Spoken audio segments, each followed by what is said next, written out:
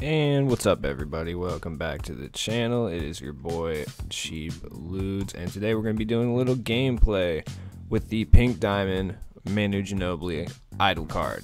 6'6", 205, pretty solid. Solid stats, 88.3, only a 70 driving dunk. But do you expect my man Manu with his bald spot to be dunking? You're out of your fucking mind.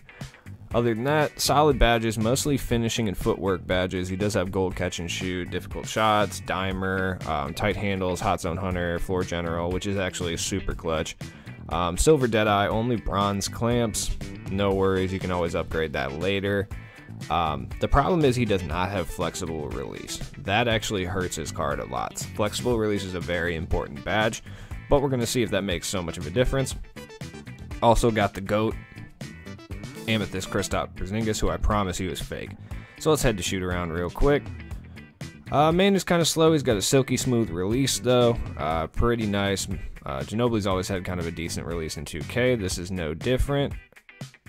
Got that lefty shot too, which is going to throw off defenders to a little bit of an extent. Unless people know anything about Manu when they actually play the game, then you're kind of fucked. But decent jump shot. His runner is kind of meh. It's not like Allen Houston or Mitch Richmond's runner. He's kind of got more of a stale, kind of easier to contest runner, which kind of sucks, but more of a traditional. I think he's got like the normal leaner. But other than that, his jump shot is really good. He's going to operate more as a spot-up shooter. He's not going to be crazy good at creating his own shot, at least from what I can tell just from shooting around with him. I could be wrong. He does have good driving badges and stuff like that, so alright, that was just fucking atrocious. That being said, without that flexible release, it is a little bit harder to time on jump shots with the shot stick. And I'm guessing it's going to be a little harder to hit whites with the button as well because of that. So if you do have flexible release badges, which in all of my videos I've been saying to go buy up as many flexible release badges as humanly possible, because it's only a matter of time before people figure out how important that actual badge is at this stage in the game. He has everything else you need: difficult shots, hot zone hunter. I don't think he has range, but he might have range. I'm not sure. I don't think so though.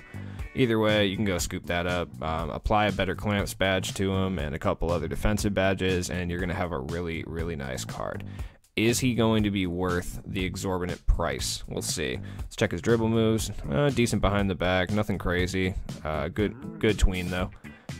Nice dunk, pretty normal dunk package. So we're going to be playing against Dame, fucking free agent Clyde Drexler.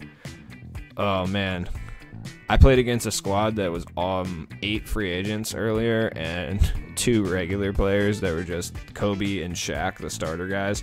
It was the most frustrating game I've ever played. That guy kind of actually knew what he was doing too, but then also it was just a sweat. But we should be able to take this. My team is significantly better than his. Hopefully he's not a button shooter, because if he is, he's going to have problems with Bill Laimbeer, but I'm guessing he's not, being that he's using them. So let's see what we can do here. Oh, I get XP for playing 20 minutes with Luis Scola. All right, let's go. Big stops. Kristaps is actually incredible. I'm not even kidding. He's probably the best offensive center that we have in this game right now. Let's see what's up. Hit my man Manu. Runner. 68% coverage. That was good defense on him. Clyde Drexler has a lot of defensive badges too, so it's kind of going to be a pain in the ass. So we'll see what's up. But Manu so far, he feels really smooth. Let's run a 21 delay real quick, get some dudes open. Eventually he's going to, leave Manu in the corner. Should have shot that, but I figured he was going to jump the read, which he didn't. But I'll shoot my favorite shot in the world. Splash! Bloop! Dunzo. Alright, Manu's got those on deck. His hot zones are all on the right side of the floor, so you're going to want to shoot runners in that way mostly, which if anybody knows Manu's hot zones is going to be easier to defend him. So definitely study his hot zones, because if you run into him on unlimited, you know which way to actually force him. Ooh, nice drive, center release, and the foul. Let's check his free throw real quick, see if it's decent. Alright, bro, you gonna give me the ball or what? Okay. Dude, his bald spot is incredible. Look, 2K can't get the game right, but they can absolutely get a realistic bald spot going. I'll give him credit where credit's due. Alright, Isaiah, tough D. There we go. Mar Odom with the board. There we go. Manu comes through right now. Clyde Drexler had to hack my man Manu because he knew what was about to happen. He knew the runner was coming through. Alright. Give it to Manu real quick. Alright. Yep. Splash. Alright. Manu Ginobli's jump shot is absolutely incredible. Like, it's absurd. It's super nice. And I haven't even done button timing yet, and I'm pretty sure his button timing jump shot is going to be good, too. He's just got one of those releases, you can tell. Alright. Gonna do a little Manu double team. Get out the way, dude. There we go. Splashdown. You can't stop me, dude. I'm not even in hot zones right now. So Manu's got 10 points. Keeping it alive. My man called timeout already. He knows the Thunder's coming.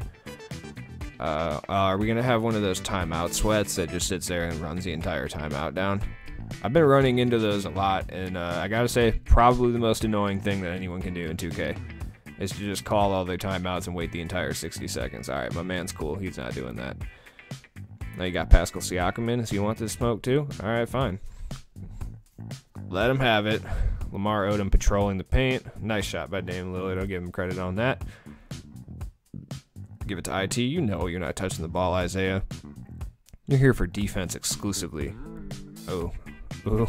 He bit on that one. Should have shot it.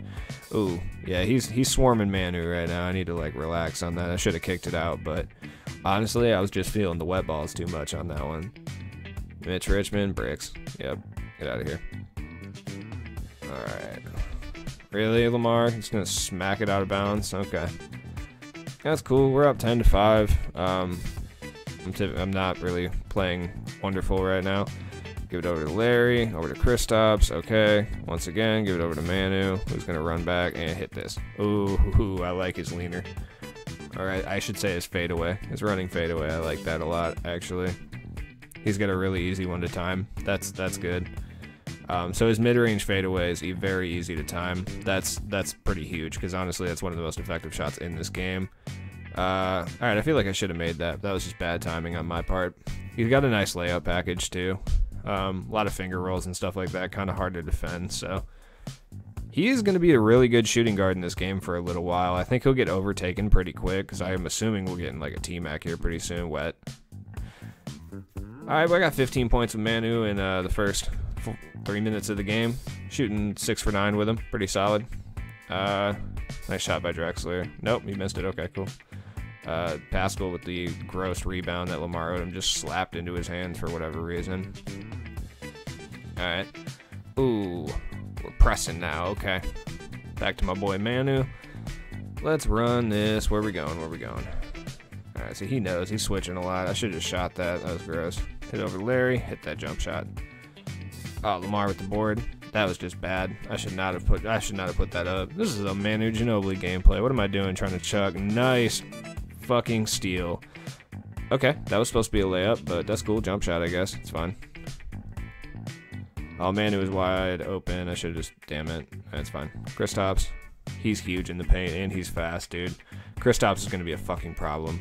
Like, I'm not even kidding. He's going to be a huge problem in this game. Let's see what's up.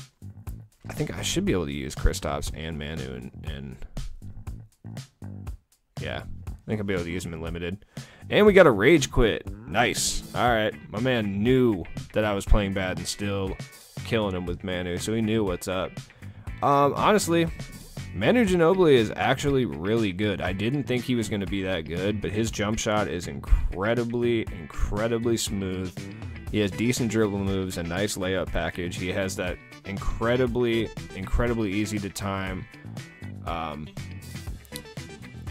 fadeaway that's absolutely absurdly good. So it's one of those things. But is Manu worth it? Not probably for the price, but either way, thanks for watching the video. I appreciate it. I hope this helped you out a little bit. Have a good one.